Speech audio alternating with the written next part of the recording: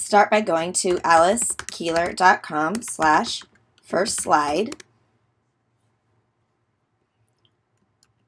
Make a copy.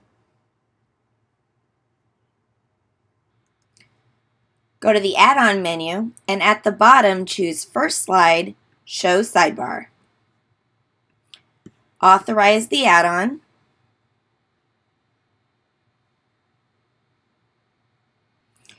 In the sidebar, click on Choose a Folder.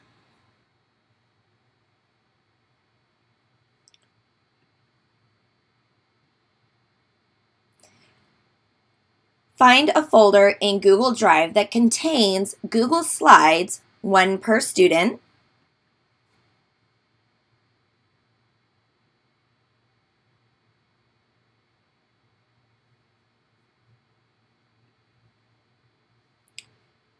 Come down to the and use the Reuse menu. And one thing I can do is Send Prompt.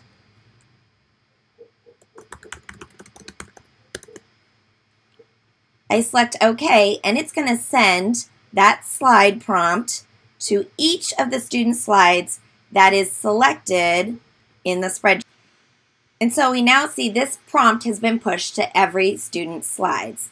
But what if I have specific slides? So here I have pre-prepared some slides for a daily journal that I wanted to push this out one per day. I'm going to copy the link to the Google Slides from where I want to push. And in the sidebar, I'm going to come down to Send Slide. And I'm going to paste the link to the Google Slides. And it's going to say which slide do I want to push. I'm going to push the first one. Viewing the student slides, you can see they now have an additional slide pushed from my template journal. Now I'm going to send the next one the next day. So I just click Send Slide.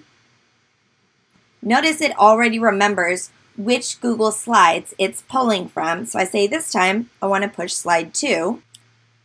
And now each student has the new prompt for the second day pushed to their Google Slides. And I can do this one more time since I have 3 slides.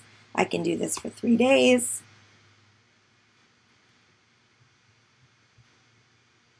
And the next slide has been pushed to all student slides. Notice when I open up a different student,